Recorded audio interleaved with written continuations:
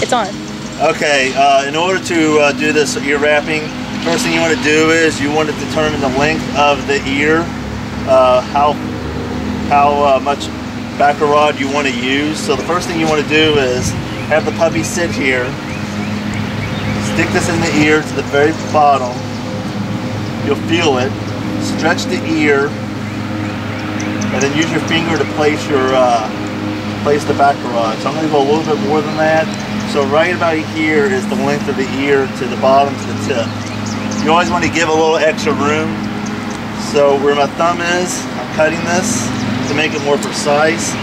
And then because I just did this, I'm going to go ahead and do the same thing on this other piece, since both ears are pretty much the same length, as they should be. So now I got the proper length for both ears. So the next step is after you do that is you want to wrap the backer rod with the duct tape that's stuck here on the table. Go ahead and pause it. Okay, the next step is to wrap this backer rod. Because it is flimsy and it's foam, you want to wrap it with duct tape to make it a little bit more sturdy and tough while it's in the ear. But before I do that, I want to actually make this a little bit smaller, because part of this is going to go in the puppy's ear. So I'm actually going to just shave off a little bit of this backer rod so it can fit in the ear a little bit better. And you want to do that for both backer rods. Okay, the next step is, once you have it kind of chiseled to the tip, is we want to secure it with duct tape so we can make it tougher. So what you want to do is start right here at the edge. You want to place your thumb, line it up, and smoothly have this go over the backer rod, and you do not want any creases whatsoever. Same time, you want to make this stretched and straight, so therefore it's going to allow the ear to be straight. Next thing is you do it again. You repeat the process. You get it right where the other one left off, and it's okay if there's excess tape to go over it a few times. The whole point is to allow this backer rod to stay strong and not flimsy. Okay, one more piece before I get to the chiseled part. And as you can see, I've already made some pieces to kind of make it a little bit easier for me. So I'll place this right here. I go over it gently, making sure there are no creases. And if you do make a mistake, like I just did, you just go back over and redo it. You don't want to do it halfway. You want to make sure it's perfect.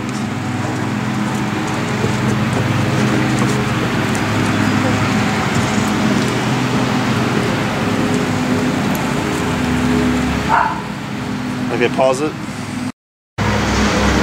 Okay, once you get the backer rod the way you want it with duct tape, this piece right here that's chiseled, you're going to want to get some gauze, because that way when you stuff it in the ear, any type of ear gunk, the gauze is going to absorb the ear gunk.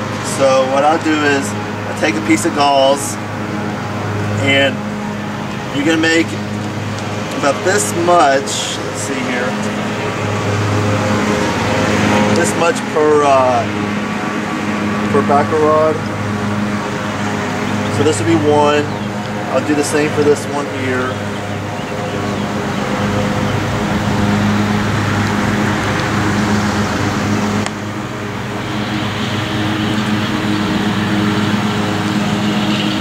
Okay. So now what I want to do is I want to push the gauze over this tip right here.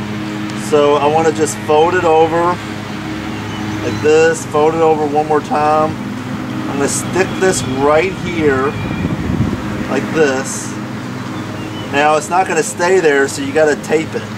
So what I do is I get some elasticon tape like this right here, and I'm going to actually cut this in half. This is an inch tape. I'm going to cut it to a half an inch. So go straight up the middle. And I'm going to make two pieces by doing this. One piece is going to be for one backer rod, and the other piece will be for the other.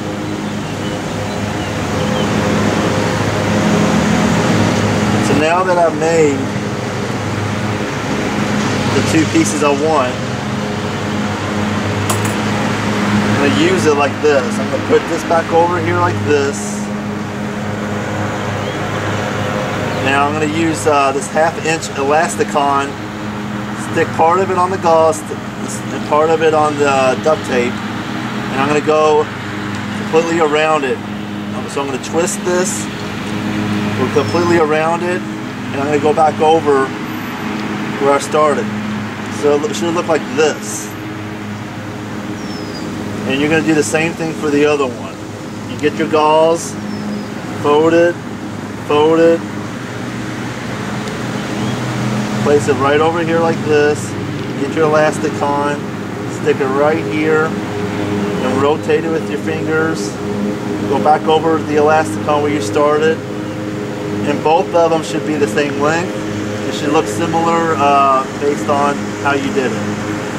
Go ahead and pause it. Okay, so now once you have it like this, the next thing you want to do is you want to place the elasticon right where you started with the duct tape, and you can go all the way around this to make a overlap it, and push your thumb right here to stick it. Once it's stuck, you're going to pull like this, and you're going to reverse wrap. So all of a sudden this is sticky side out.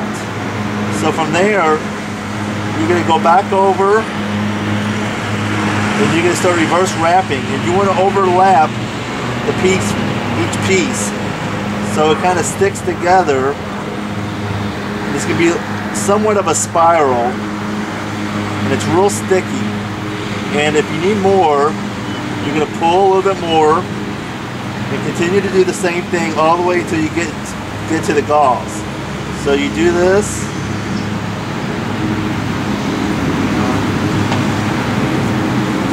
Keep doing this. And you don't want to go over the gauze, because that gauze is supposed to help you with the any type of ear debris. Once it's completely covered with sticky side out tape, you're done. You want to cut this. So then what I do is get my scissors, cut it. You want to leave this somewhere so it cannot get any type of debris or anything on it, because this is going to be in the ear. You don't want all this littered up with hair and any other stuff. Once you do that, you want to repeat the process for this one right here. Pause it.